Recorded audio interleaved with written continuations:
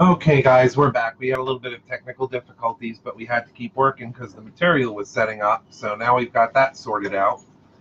Just wanted to show you where we were now. Again, sorry about the oops with the signal, but we have the mold is basically done. We spent the last few minutes just kind of evening things out and getting our beauty coat done. So now we're just using a piece of burlap to kind of rub the edges that we were working on that are still a little bit able to take the sanding kind of. But this is the beauty coat. This is the last coat. We got our minimum 1-inch thickness around the flange, around the base, and hopefully throughout.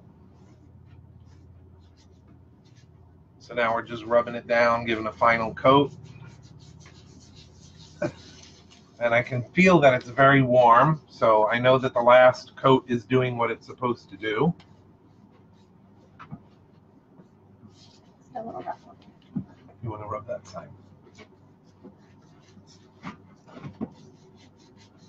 So again, very sorry about the oops with the technical difficulties. At least it saved the video, which was my main concern.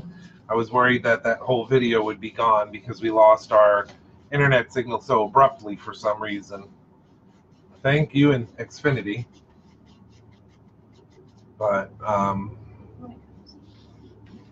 that's what we're looking at. So the next time you see this, we'll actually be doing the demold, and then we'll have clean out and everything like that. But we've got the mold done. So I just wanted to come back real quick and tell everyone what was going on, so you could see what the final result was. What we'll do next is clean the clay off that we can, get this back vertical, and that'll be after it goes through its cooling cycle, and we'll let this get cured completely to where it doesn't feel so humid when we touch it. And then the edges will all be ground down. We use an angle grinder to get all the edges off and neaten up the base.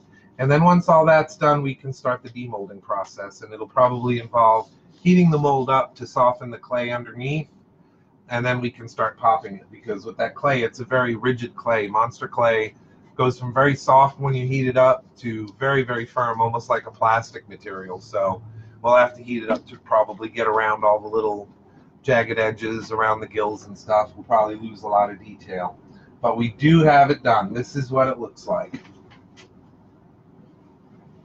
So we will definitely update everyone. And hope you guys learned something. If you have any questions after the fact, please feel free to message me. Again, thanks to our sponsors, Pache Airbrush, Hearts of Reality, Give Kids the World. We're hoping to do major things with this. So tune in for more updates shortly, but this is the end of the molding of the creature mask. So thank you so much for tuning in. And Mac, I'm glad you liked it.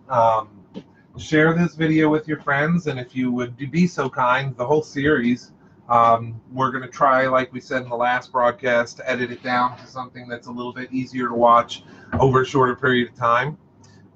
So thank you very much for tuning in, and like I said, have a good rest of the Sunday. I was just making sure the grinder was here and not